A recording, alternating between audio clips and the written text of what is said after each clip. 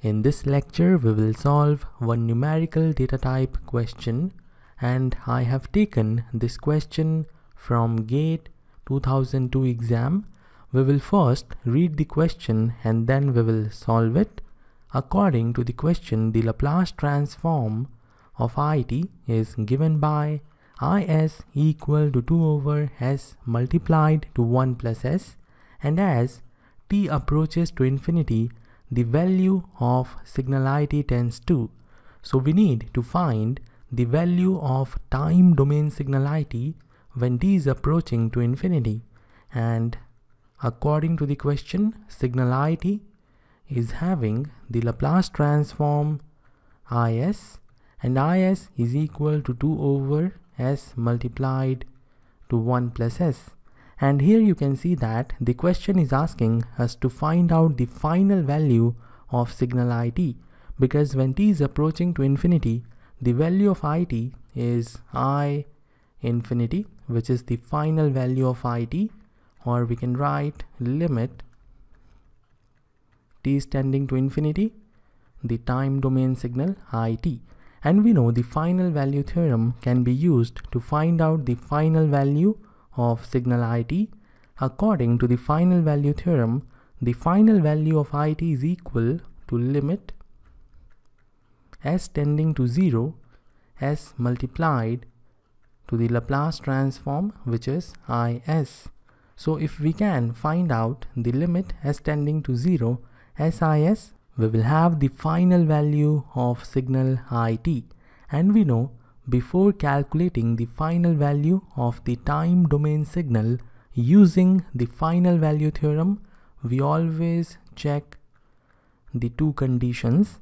The first condition says the signal we are having should be equal to 0 for all the values of t which are less than 0. And whenever the region of convergence is given, we check this condition. But in this question, ROC is not given. And when ROC is not given, we assume condition number 1 is satisfied. So we will directly move to the second condition. And according to the condition number 2, the frequency domain signal SFS, in this case, we are having is as the representation of the Laplace transform. So I will write SIS. SIS should have all the poles located on the left hand side of the complex plane or the S plane.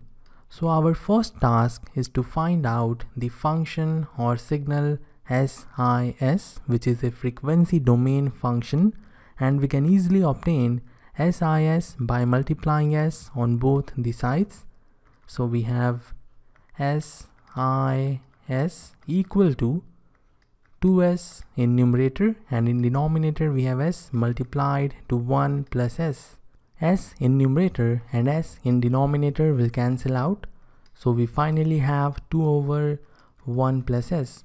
Now to calculate the poles, we will equate the denominator with 0. So 1 plus s is equal to 0. And from here we are getting s equal to minus 1. So minus 1 is the pole, and we will locate the pole in the S plane. The y-axis is for j omega and the x-axis is for sigma. Let's say minus 1 is located here. So this is the location of our pole, and you can clearly see that there is one pole, and the pole is located on the left half of the S plane. So condition number 2 is satisfied, and as both the conditions are satisfied, we can use the final value theorem. So let's quickly perform the calculations.